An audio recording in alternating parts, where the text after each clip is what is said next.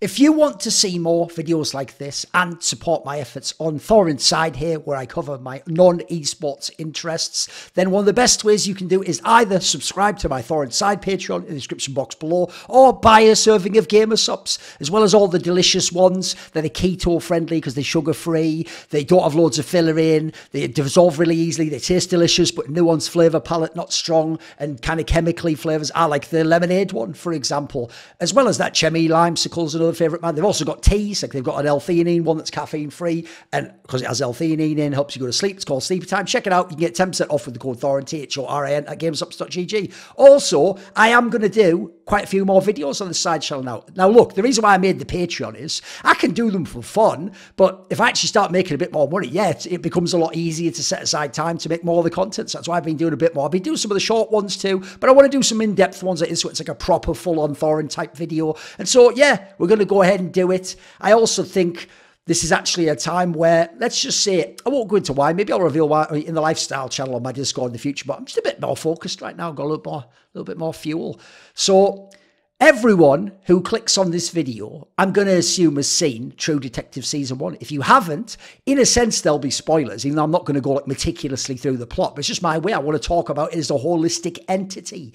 And I'm going to address many different aspects, and you're going to wonder maybe, why does it say a flawed gem? I think within the story itself, within some of the characters themselves, and then later on, when I talk about some of the elements that veer, keyword veer, let's say allegedly into the field of plagiarism or cribbing unduly or not really crediting main sources you almost certainly seem to have read yourself. You've even admitted as much. That's something that sours me a little bit on it. But I've even got an interesting take on that. By the way, something I'll probably expand into a whole video itself one day, actually, because I did something similar about adaptation on this channel, didn't I? I think probably blew people's minds in a way. So one of the key things is I really like this season. Now, you notice it doesn't say True Detective. It says True Detective Season 1. Right? The others may as well not even be in the same series. They may as well just be called other shows. Like, I don't know why that can't just be a different show. Well, I do know why. It's the way TV works. By calling a sequel something, then people go and consume it who don't follow directors, actors, etc., which is what I do. Now, true, it's written in part by some of the same person, but as I'll get to later on the plagiarism thing, that's not necessarily a good thing, but we'll get to that. So I do think this first one is excellent. It is always hailed as one of the greats and a fan favourite, but it is true prestige TV. Like, each episode feels like a film. It has top film actors in it, and even the way it's paced, the way it's told, the level of budget seemingly, the way it's shot, it's really, really high-level prestige TV. This season can go against anything. It can go against The Wire's best seasons. What are we talking about? Deadwood, early seasons of The Sopranos. You can go against, I mean, a lot of people don't get past the early ones, but like later seasons of The Shield, maybe. There's a lot of great prestige TV out there, obviously, even though now it's become something of a cynical medium, hence the later seasons of this show. This first season is a banger. Like, think about this. You have Matthew McConaughey, who's a massive film actor. He can go make millions of dollars in films. Yeah, now he's done the turn to be a bit more serious. Back then he was the romantic comedy guy more, wasn't he? I think his turn as Russ Cole, understandably, everyone hails it. It's probably the best thing about this show, right? It's obviously an amazing performance. He just becomes that character. There's a little bit of himself in there, but I actually don't think there's that much from listening to a lot of interviews with him. He's quite a Christian guy. He's kind of an upbeat guy. If you don't know, he's really not actually that character at all to me. He just must have immersed himself in it. Now, look, I will credit completely. Before I looked into this, yes, it's very fascinating dialogue. I even think that's one of the strengths of this series. It has so many iconic things. Even that whole thing of like, you know, the press is going to be hell on you. I'd suggest to you unalive in Minecraft. You know, all that's like, there's some amazing lines in this. Some great like back and forth, obviously between Marty and Russ Cole. Matthew McConaughey is Russ Cole, obviously. What's great about this character is he's driven. He has that righteous fury. He's also, by the way, you'll notice, running from that clawing nihilism of like a yawning, gaping chasm that he's about to fall into where his soul should be. But you get to find out why that might be, etc. By the way, that's even an element I think people miss on this show, is that he's actually compelled to do some of these things seemingly, in part because it's the right thing, but also because he's lost everything. And it's sort of a way to like, here's the thing that people don't get. To me, it's a very interesting distinction. When horrible things happen to people, there's sort of two directions you can go. There's a spectrum. The two ends of the spectrum go like this. You can either go, this is horrible what happened to me, because it's external, mostly. That means that like the world and the things outside of me bad because this happened to me. Therefore, I can or should do bad things because fuck, it happened to me. You know, fair's fair. It's like a fucked up inverse golden rule. I guess it is the golden rule of the scenario, except you're not really liking it, right? So something like that.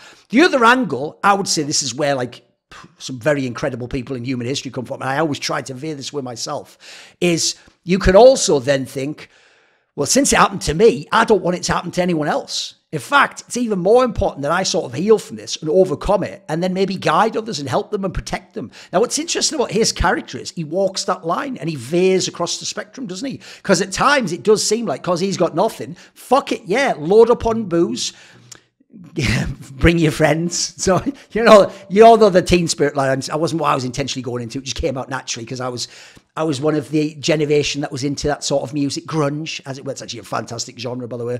But he's someone where, yeah, there's a part of him who's like, right, fuck it, let's go out and do this. Let's kill these motherfuckers. Let's get rid of this scum, actually. But then there's another part of him that's also doing it because it's like, well, what's horrible that happened to me? Like, yeah, I don't want other people's children to be wrecked and their lives to be ruined, them to be fucked over in some way. And so he's always battling that, isn't he? It's like he has got a demon inside him. And sometimes he's letting it out for good, but other times he's having to sort of battle it and try and hopefully overcome it and not let him consume him completely. And obviously the turn at the end implies he sort of rediscovers his soul, as it were, and hope. Because let's be real, this show, a downside I'll say is this. When I watched it, I was in this world, so it was okay. It's a mega black pill, this show. It's a I think even the implications people don't know are a crazy black pill at the end. Like, it tries at the end to make a turn, but you know what? It's not convincing, and there'll be more about that later. The reason why I also really loved the show when it first came out, because I was actually watching when it just came out. I think I watched like when episode 2 would come out or something. I was rust cold when I watched this show. Crucially. And because I had that sort of a rational materialist mindset, bit more nihilistic, different person back then. I didn't trust my instincts and my intuition and something more than just raw rationality, etc. I thought everyone was a con man and cynic. And you all know the script. I'm sure many of you are stuck in that world right now. And I wouldn't wish it on you. I hope you find your way out. I hope you find your way to a different thing. You find that some of the areas that you looked in life, you were being too cynical. You actually hadn't experienced those things. You hadn't given yourself a chance. You haven't developed the things. I'll give you a very, very quick example. This is just an example. It's not something I recommend. Right? There's a classic thing about the occult, and it goes like this. Loads of people have bought occult books, like Aleister Crowley books or Austin Spare, well, less of them, but yeah, loads, obviously, like witch books and stuff, or they've read about like secret societies, or they've even gone and done that stupid stuff, like you buy the book that has all the secret rituals of the Golden Dawn or whatever. But what they do is they buy the book, and first of all, you must know this by now, most people buy books and don't read them, or they buy them and read them just so they can go, yes, I know all about that, and yes, that was Enochian that he was doing that, but they don't ever do any of the things in the book, even though most of these books, by the way, for real, are practical guides. But here's the problem why. I'm actually about to reveal a secret of the occult here, which you're not really supposed to do with the occult, but I'm not in the occult. I've never taken an oath ever, and I would never advise anyone does it. It's something that I dabbled in, which I'll tell you, I wouldn't recommend it, and it's something that I then sort of found my way out of, because I came from the occult aspect, and I went into mysticism and the mythic sort of mindset, as it were, and sort of found a different way out of it and realised some of that was too dark. And basically, here's the secret. One of the reasons why, if you ever try some of those things, which most people don't, so as a result, they're going like, oh, it's nothing, or I just know, and they're all just LARPers and fakers. One of the reasons why they won't get anywhere is most of it is based around having essentially a strong meditative capacity and ability to see things in your mind's eye. By the way, I would say my whole skill set of creativity, humour, even some of my ideas that I have that are really out there all come from the mind's eye, from the imagination. I actually consider that the most spiritual thing in the universe, seemingly. It's the most powerful thing. I don't know if it connects to something else, if there's a soul that comes out. I don't know what it is. It doesn't just seem like something inside a brain, though, and like dead grey matter. This is where the memories and stuff. I don't see that. I don't see it that way. So to me, actually, yeah, this is something where you have to develop that. And even then, you have to do it in a very pointed way. Like, essentially, this is why people who do, like, meditation just start out and say, this is boring, or like, oh, I'm doing yoga, it's hurting to sit like this. And you wonder why you hear those stories. Go look into it. Where people who become yogis and get good at yoga, and yoga's a mixture of the postures, sitting in the asana, and then once you've mastered the asana and you no longer feel the body, let it fall away, then you can focus the mind even more so. By the way, if you want a little cheat code, just go in a flotation tank. Once you learn to stay still and don't hit the edges, it'll start to happen spontaneously. And let's just say, if you were to put certain chemicals into your body and then get into one, you could blast off to outer space, as John Lilly's work would show. Go and look into it. But I would say, because most people have never developed that, they don't know that that's where later, when they're saying things, and then you imagine this thing, and then the angels, doing that, you're going to go, man, nothing's happening, it's just imaginary. And then you're actually going to expect, no joke, because you've seen movies, that physically into real reality, nuts and bolts, 3D reality, these things are going to spawn in and then start doing things. Listen, if that was what was going to happen, guys, life wouldn't be the way it was. And also, that's like thinking that if you go to the side of a giant highway with a bazillion trucks going by at like rush hour speed and you just went like this, that like the traffic would all stop and someone would come over and pick you up for a hitchhike. No, you picked the wrong area. You're not even in a position to do that in that case. So in that scenario, they're not going to answer the call, put it that way. You have to develop these faculties to get to that point. That's why things like pathworking rather are interesting. Go look up what that is. You'll think it's just imagination, but then it goes somewhere, because what if the imagination isn't just a thing contained inside your head in nuts and bolts reality? As a certain occultist said, I think it was Lon Milo Duquette. It was, to have transposed that, Lon Milo Duquette had a concept that was like, the neshama. It's the idea that like your imagination is like, it is all in your head. It's just that everything in your head isn't just inside you. It's also like there's an overlap into the world, and whether it's an oversoul, a collective concept, whatever. Anyway, the point is, I'm not into the area, but my point is this. When you're going down that path, you have to commit to it. You have to give it belief. You have to not be cynical. You have to do what they say. You have to try things, and it'll take time. You won't just instantly be able to try, like dabble and put my foot. No, I didn't like that. It doesn't work. So basically, I do think it's hard to get out of that, but I've just given you a sort of little key, haven't I? That could have been a mini Thorin thoughts right there, but let's keep going. So then, because I was this guy, I mean, by the way, I even sort of larped when I watched this the first time. I even would like, once he started doing that thing, we started drinking around those episodes at the bike. I would like drink while I was watching it as well. Not all just alcohol. And then I would also do other things. I would sort of try to get into a crazy mindset and totally take in the experience and just immerse myself completely. This is one of those ones where you close the curtains, you turn off the lights, you're focused in on it, you make yourself comfortable. Again, it's why actually lying on a bed to watch a movie can be great, right? Because again, the body fades away. I was sitting back like this because you just want to immerse and go in, or rather it comes into whichever way. Maybe it's both. Maybe that's the interaction of art and the cinema screen, right? So what I would say is this. All of his rants against religion and stuff like that, I actually see as a bit too cynical now. At the time, I thought like some George Carlin, gosh, nailed it. Aren't they silly, these people thinking snake Christianity could do anything? It's like, yeah, but here's the thing, mate. Some of them are happy. They have lives. They have things they enjoy. They're actually getting joy out of their lives. They're doing the best things you can do, even if they're doing it in a fucked up way and getting scammed and having bad experiences. And what were you doing, mate? You were drinking and thinking about killing yourself or killing other people, and it was a bad... And at the end of the day, where did your philosophy take you? Exactly. That's one of the problems with this show, is people are going to infer, well, since he's nailing all these great rants, he must be right and they're wrong. But it's like, look at his life. Is he right? I don't think so. He just had some really interesting observations, and we'll get to that later, won't we? So to me, I would just say a few angles for this is, there's a concept that prayer isn't about changing God in the world. It's about changing the one who's praying, right? You can say it's a way hypnotically to reframe yourself, to consider gratitude. That's a fantastic thing about prayer.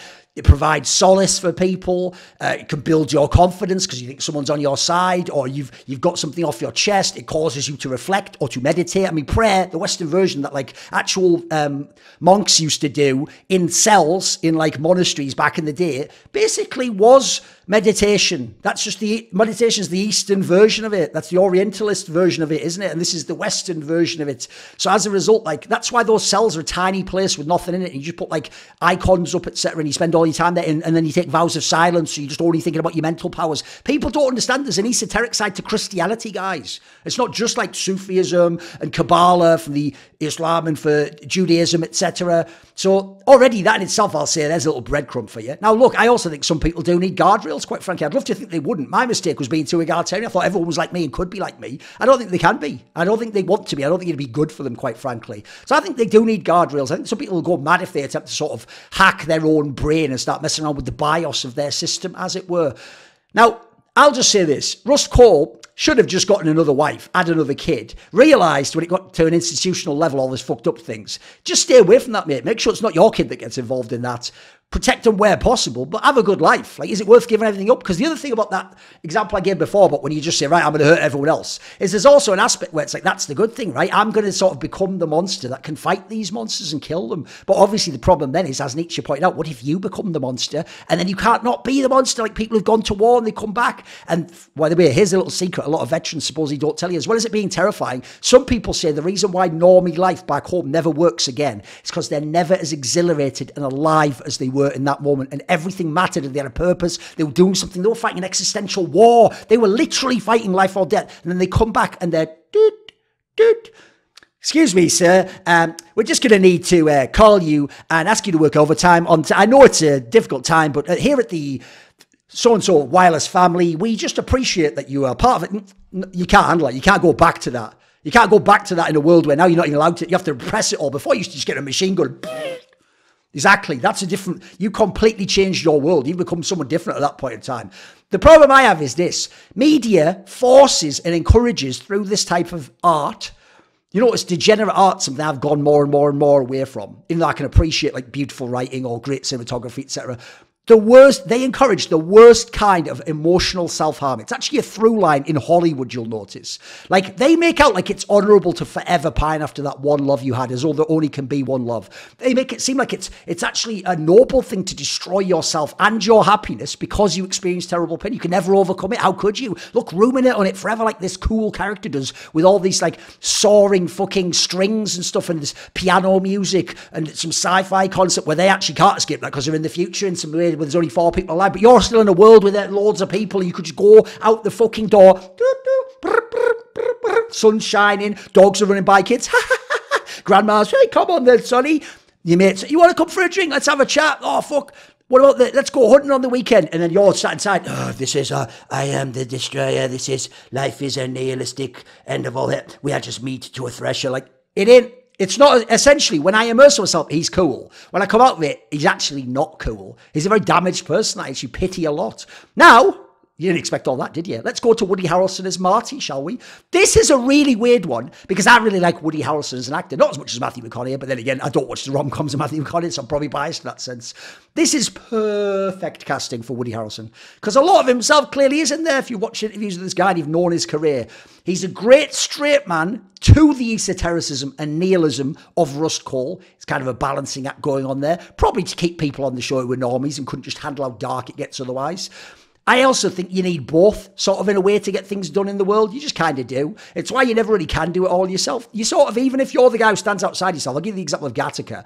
Spoiler, he never would have got away with it at the end unless what happened? Unless his brother and that guy who was testing his piss, just normie people who aren't against the system, did a tiny act of disobedience because they saw what he was doing was bigger and more important and had a purpose, and they just wanted to contribute to that. You always need that. Like in journalism, if me and Richard Lewis in esports stand apart from the others, we can't get it done without people inside these companies, inside these teams, other players, other people in the industry giving us information. Listen, I can't tell you, this is off the record, so I can't even speak about it publicly, but this is what's going on. And they still stay in, so look, to me, they're in a way compromised. That's immoral, or they might be dishonest. But I'll tell you what, we need them for people who are righteous like us, potentially, and sort of crusaders in a way, to actually get it done and to catch the bad guys or expose them. I'll also say this, and this is a very key point, that everyone I've ever seen comment on this show seemed to miss. Because you love Woody Harrelson, he's an incredibly charismatic figure, and he's basically your pal when you watch the show if you identify Rust Cohle. What I don't get is this. It's weird how people consider Marty a good guy or a normal guy just because he helps Rust, and then he goes and they try to kill the diddler.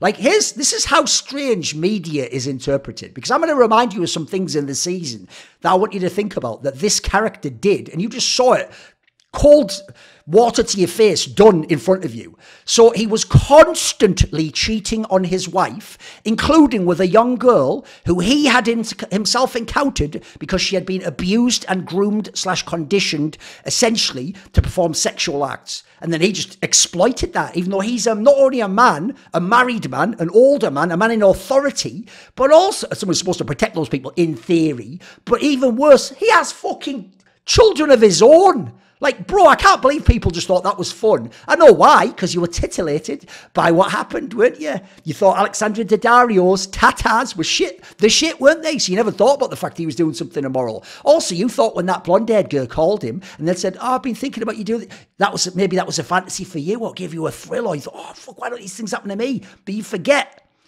in a way, this is real in your mind. And so you're co-signing kind of fucked up behaviour. Like, these aren't the signs of someone with great moral strength and character. These aren't the signs of a good man. He might have done some good acts that in a sense redeemed him. But again, did they redeem his life? His life ends up a shithole.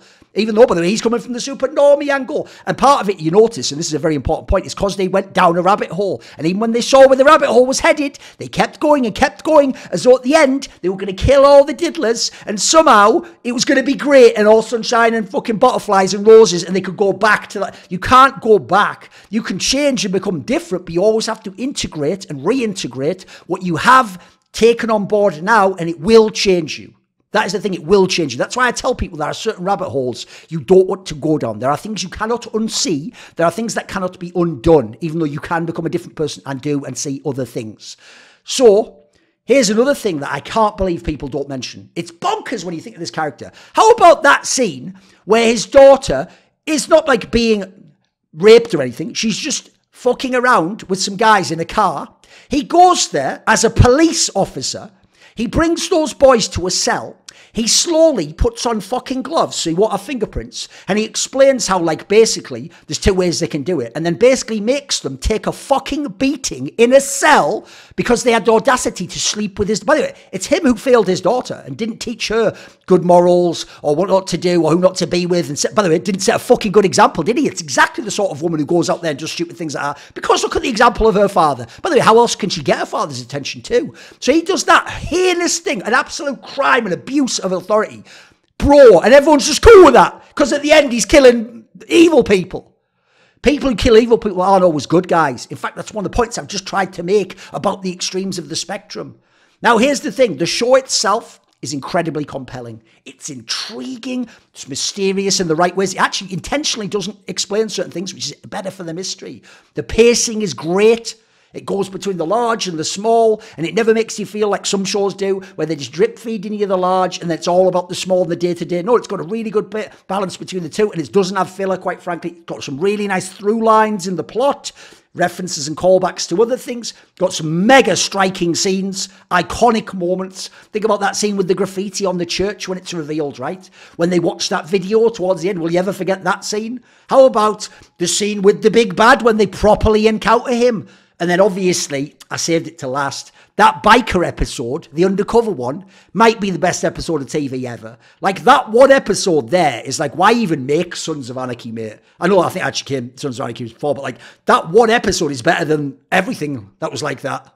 It's better than Walking Dead, all of that shit. That one episode. That could be a movie. It's unbelievable. Now, here's the issue. The ending, this is another flaw. The ending, the last episode, I find very unsatisfying. Right, first of all, the main bad guy is absurd, and I think that was intentional, not only to give a flourishing, because that's actually an underrated character actor, but also to make it like, well, of course, in the real world, they couldn't really exist people who did shit like that and were evil, so let's make him silly like a fucking movie. That's like one of those absurd, like, bad guys in old school comics saying, I'm just evil. It's like, oh, that's just shit. And then he's the big bad. I mean, he isn't. If you watch the show, he isn't the big bad. He's actually essentially the Patsy or the Fall guy that they just knock off like, oh, well, that's all we could get done. We just did all this and ruined our whole lives and relationships. But yeah, we murked this one guy and he almost murked you. Like, well, brilliant. That was worth it. And they think that's satisfying. I don't find it satisfying at all. Like, all they can do, remember, this is the conclusion, is get him, and then once they get him, they don't go, right, load up, get fucking machine guns, get more people like us, we're going to take this whole network. No, because they know you can't. They know you can't. I mean, they're even being bloody investigated, which is the whole point of how that method of them talking to the camera and those cops comes about, right? And it is implied that there is a huge network in their area going across all levels of the state. And by the way, consider what that infers about the rest of the world they live in. People don't think about this scope. The turn, by the way, where it's sort of like you find hope, is mega unconvincing and forced, in my opinion. Look, in the moment, you sort of do what you can to swallow it. You're like, yeah, I guess I wanted there to be something at the end because we didn't get the whole network, but it's actually, it doesn't. It just happens instantly. It's like an instant conversion. It just doesn't work for me. And by the way, nobody, when they watch this show, nobody in life in general, in fact, a lot of the people who buy the occult books, nobody takes the occult seriously. Like, there was a concept someone made to me. I talked about this in the Jason Horsley one, where it made me suddenly have an epiphany, like, holy fuck. So there's a concept that all modern religious traditions and secret societies, mainly secret societies and occult things I'm talking about, they never go where we were started in, 1898 or 1924 or 1905. They go, yeah, that's when, they rediscovered these scrolls or this ancient truth, and they reconnected with the secret masters and were told, like, all the things to do. And so we connect back to Egypt and Babylon and Sumer and all, and Rome and all that. They do that, or the Eleusinian mysteries. But I always used to think, well, if you look into it, you find out it's forged, isn't it? It's faked, and they were lying, and they just wanted to seem cooler. It's a bit like when people join Counter-Strike clans years later when the name's cool, but it's none of the original players. And you're like, should you even be using that name? Isn't that someone else's name? But they just want the status initially before their name is known, right? The issue I have is this. Because no one ever actually stops and looks at that stuff and considers, what if it was real, what they're saying? Well, the premise would go, if there were disincarnate entities who aren't in the physical realm and potentially exist outside of time, then you wouldn't need to actually, for real, have a nuts and bolts connection to old scrolls and things. If you communicated with them, wouldn't they be able to download you the data, as it were, like having an internet connection and downloading it from across the ocean from somewhere at that point in time? You wouldn't have to physically meet them. They can send you it, right? But again, people don't actually consider, what if what we tell that's real? They automatically assume it isn't, and therefore this is all fake and a front. Because obviously the front is, this is just about diddling kids and being evil. But was it? I mean, it was implied, if you listen to some of the parts they don't explain to keep it mysterious, that it was actually about affecting time or gaining some sort of occult energy in this world, harvesting energy. By the way, go looking at things like voodoo and how fucking dark that is. Manifesting reality, accessing the future potentially. That meth head guy's basically implying he's sort of seen the future. That's why time is a flat circle. He already knows about Carcosa, even though that's at the end of the show. People don't stop and think about because what they do is they drip feed you the limited hangout of that, and then they pull you right back out, and then they forget about it, and you only reference it vaguely at the end, and they never quite explain what happened in that scenario. What was that all about? You get to know the real what but you don't get to know the bigger thing of what was the occult thing. What were they doing in those? What were those symbols about? By the way, those symbols are breadcrumb themselves. Go and have a look into it. Then there's that whole thing. It's basically this show. It's a towering institutional corruption you're shown that cannot be overcome. I mean, look at the cost of trying to get even one guy who's at the bottom of the network in it. Rust has to fucking go undercover in a biker meth gang and almost die to get through this shit and get one guy. The show works like a limited hangout, which puts you off ever looking into or considering the topics at hand as real or something that could happen or has happened. Yet, I'll just say this. Your instincts tell you there's a visceral truth to it, right? That's why there is a horror element. That's why something is unsettling about it. That's why there's something about it where you want it to be that they got him and that he's right that you turn to the good. And because intuitively, don't you sort of know it feels real? And then there's obviously this issue. I've mentioned it on something inside, but this is one of the reasons I wanted to make this video. I'm just saying all this hypothetically, but essentially there's an aspect of it that just seems like plagiarism. And I mean that in this sense. As I'll get to later, I'm fine with people cribbing from stuff in the past, aping it, doing homages, taking elements of it and doing collage. Some of my favourite artists do that, even in the modern day. My problem is when you do that, you clearly took something. Sometimes you don't even change it that much, so you make it like an homage, but then you don't make it an homage because you never like thank them in the credits, in an interview. You pretended it was yours, and then when you were caught, you're like, oh yeah, of course, I just liked that. It was cool, wasn't it? So if you look up, I'm going to link it in the description box below, there's a website called Lovecraft Zine. So obviously people who like Lovecraft also like stuff like Robert Chambers and some of the other stuff that I think predated him maybe. And it basically is called, Did the Writer of True Detective Plagiarize Thomas Ligotti and Others? Now the aforementioned writer is Nick Pizzolatto, and he openly acknowledges the influence of Thomas Ligotti, who wrote The Conspiracy Against the Human Race, great horror book, and Robert W. Chambers, the Yellow King, and obviously the Carcosa. I mean, here's a quote from an interview. More recent, this is him, Nick Pizzolatto. More recently, I'd point people in the direction of Thomas Ligotti, Laird Barron, John Langan, Simon Strantzas, and others. For fans of the show who'd like to see what contemporary voices have done with Chambers, King in Yellow, I'd point them toward Carl Edward Wagner's short story, The River of Night Streaming, or the recent anthology, A Season in Carcosa. Now, he admits that he's read The Conspiracy Against the Human Race. He even says, I read The Conspiracy Against the Human Race and found it incredibly powerful writing. For me as a reader, it was less impactful as philosophy than as one writer's ultimate confessional, an absolute horror story where the self is the monster. In episode 1 of True Detective, there are 2 lines in particular, and it would have been nothing to reword them, but you didn't, cunt. You just took someone else's great turns of phrases and used them. But you could have, but you didn't. So I'm just going to say that there. That was me inserting in square brackets. Editor. That were specifically phrased in such a way as to signal Ligotti admirers, which of course you got. Now here's what's funny. The Lovecraft zine claims, and if this is the case, suddenly what he just said becomes a bit disingenuous. It says, to date, Pizzolatto has only acknowledged Ligotti when he is directly asked about him, in other words, when he has no choice. And apparently that was after episode 3 had come out. Otherwise, when they ask him about like influence, he's saying like Nietzsche and obviously things like The King in Yellow. But he's not saying Thomas Ligotti, because Thomas Ligotti is sort of an obscure horror writer in terms of, it's not Stephen King, is it? And then also later on, when he's going to rip off Alan Moore, it's a really obscure Alan Moore comic that most Alan Moore fans haven't read. I have, because I'm an aficionado of Alan Moore, as you will know. So that's already interesting. So what I'll do is I'll give you some examples. And by the way, I'm not going to tell you what to do, but I think if you actually want to enjoy this video and consider this seriously, don't fight and just decide, unless this is exact, then it's not in any way lifted or plagiarized. Or don't imply, because you slightly reworded it, like, it's fine to do that. It's like, come up with your own ideas, cunt. You know what I mean? So I'll just put that out there. Your brain will fight because you love the show. I did as well. I still do. So here's the quotes. I'm going to do one. It'll go from Rust Cole to all his philosophy, by the way. And then it'll go into the quotes from the other books. So Rust Cole says, we became too self... This is, by the way, I'd say this stuff is the definition of that meme of like, well, okay, you can copy my homework, but change it a bit, will you? And they haven't changed enough is the joke. So Cole goes, we became too self-aware. Nature created an aspect of nature separate from itself. We are the creatures that should not exist by natural law. And then The Conspiracy Against the Human Race by Thomas Ligotti. We know that nature has veered into the supernatural by fabricating a creature that cannot and should not exist by natural law, and yet does. Rust Cole. We are things that labour under the illusion of having a self. Each of us programmed with a total assurance that we're somebody, when in fact, everybody is nobody. Conspiracy Against the Human Race. And the worst thing we could know, worse than knowing of our descent from a mass of microorganisms, is that we are nobodies, not somebodies, puppets, not people. Then also from the same one later, everybody is nobody. From the same novel later, our captivity is the illusion of a self, even though there is no one to have this illusion. Later on, the illusion of being a somebody among somebodies, as well as for the substance we see or think we see in the world. Rust Cole.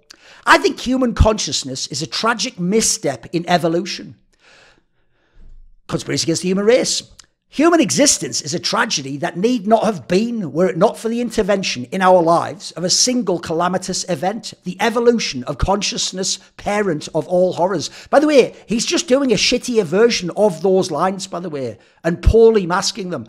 Another one, same book. The evolutionary mutation of consciousness tugged us into tragedy. Same novel. Our captivity in the illusion of a self, the tragedy of the ego. Back to Rust Cole.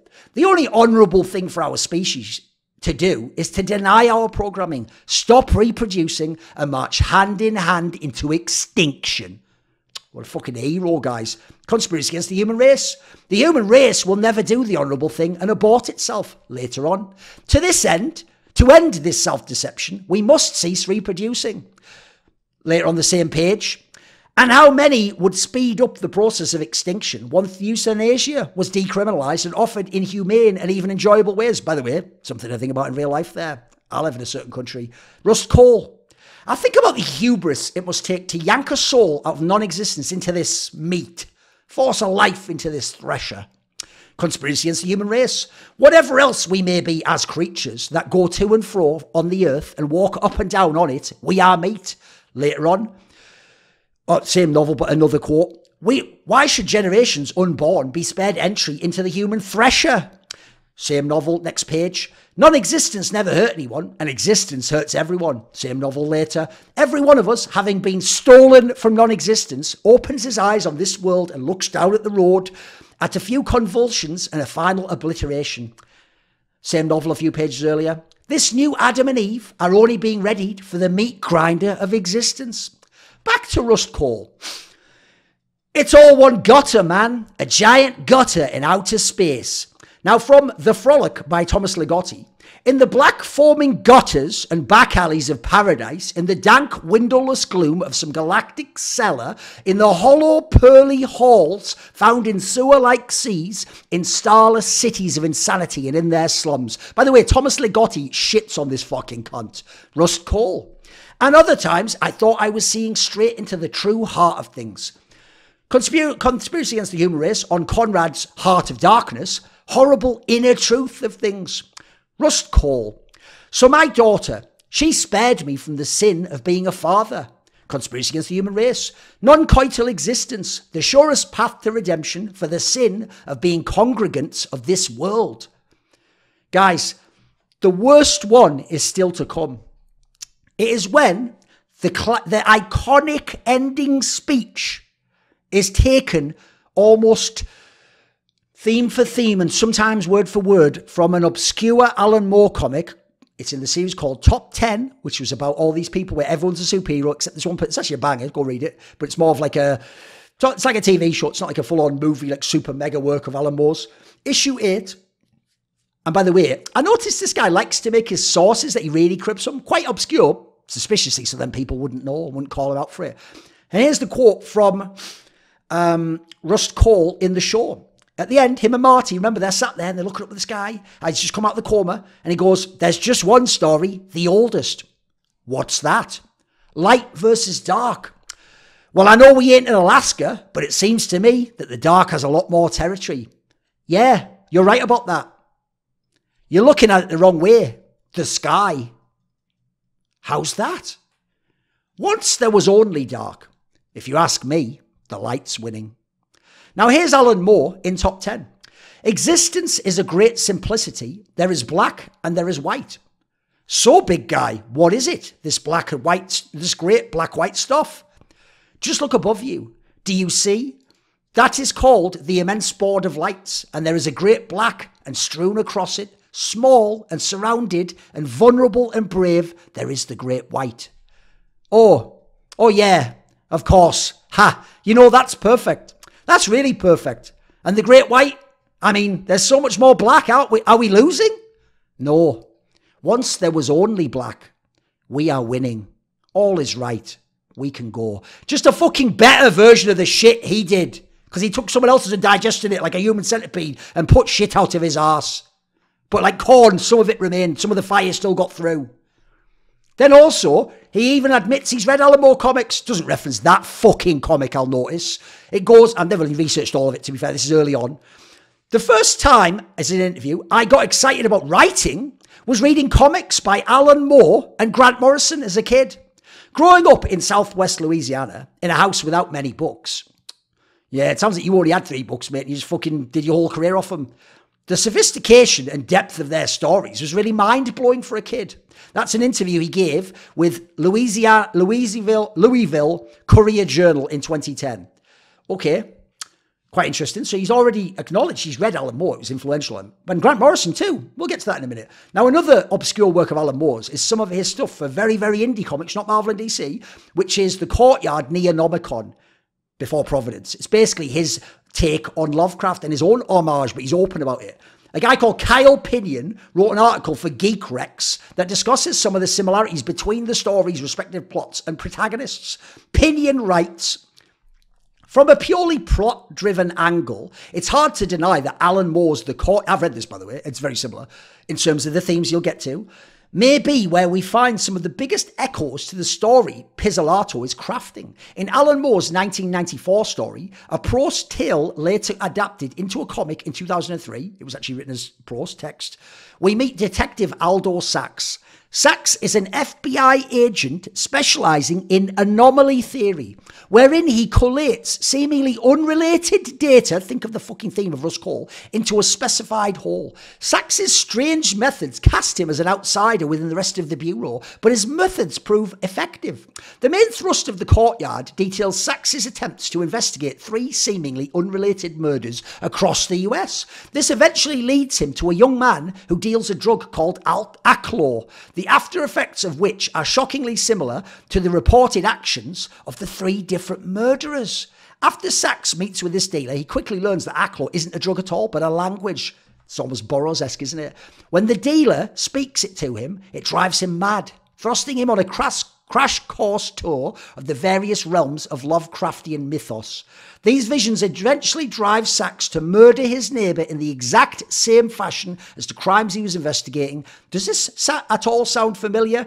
In terms of how flashback Cole and his modern day form both appear, it's easy to draw parallels between the characterization and the psychological path that both Cole and Sachs took. While we still don't know why Cole appears so dishevelled now, we also don't know how he transformed from a skeptic to a seeming believer in the most esoteric ideas that his suspects were spouting off.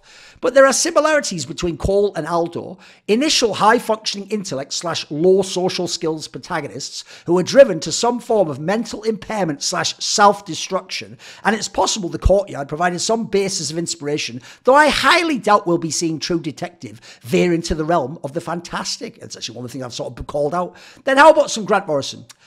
Pinion also notes that True Detective mentions M theory. If you've read The Invisibles, you're going to know what this is, and suggests that this uses an idea from Grant Morrison's Invisible series. That's from the fucking 90s, guys, if you don't know. Since that's where Pinion first learned about the concept. Pinion writes, Cole made mention of M theory and began to describe the concept to his 2 inquisitors. Immediately, I knew that sounded familiar, as what he began to describe was very similar to a concept I learnt about through Grant Morrison's The Invisibles. Pause. Well, we know that this guy already read Grant Morrison in the 90s, presumably. In simple terms, the theory works thusly. While time is linear for us as 3-dimensional beings, by the way, this is actually the main philosophy in the occult as well of Alan Moore now, beings of a higher dimension would see us as 2-dimensional and would be able to view our past and our future at the same time, not unlike looking at a map or flipping the pages of a comic book. Cole describes what we see as a sphere, which appears as a flat circle, flat circle, as a flat circle to those beings that are beyond us. If you were contacting via these rituals some sort of being, like a macroscopic being, instead of the microscopic, looking into a smaller world. Interesting. Breadcrumbs everywhere on this one, boys. It's a heady concept that's been floating around cosmological circles since 1983 and perhaps earlier. And while its multiversal antecedents have existed in science fiction for decades via string theory, the theory itself, to this extent, rarely appeared in pop culture other than in Morrison's Watershed series. By the way, that's probably Grant Morrison's most famous thing. I mean, in the modern day, maybe it's actually All-Star Superman, but it should be. It's his masterwork. Here's the problem I have. You judge for yourself if you think there's anything there. I'll say this. It's a bit suspicious that nothing else this fucker's ever written since has come close to like the gravitas, the fucking turns of phrase, the genius concepts of that season 1, where it seems like he heavily cribbed from others, doesn't it? He wrote episodes, guys, in season 2 and season 3. This is actually reminiscent of another set of people. One day, I might do one about the Wachowskis and the Invisibles, because that one would fucking blow your mind, but I'll need some visual effects for that one.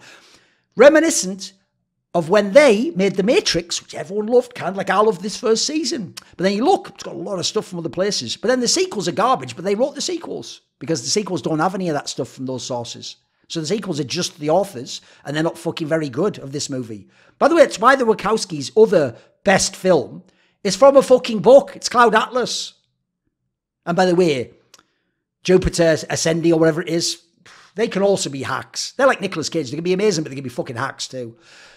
Tarantino is where I'm going to start a different part of this conversation to end with, though, which is I do think you can be a genius that steals as opposed to the artist that borrows. This fucker just borrowed and took it. And stealing is when you take it, but then they don't. You took it. It's yours now. It's mine now. And you do it with yourself, and then reinterpret it through a genius. It becomes better.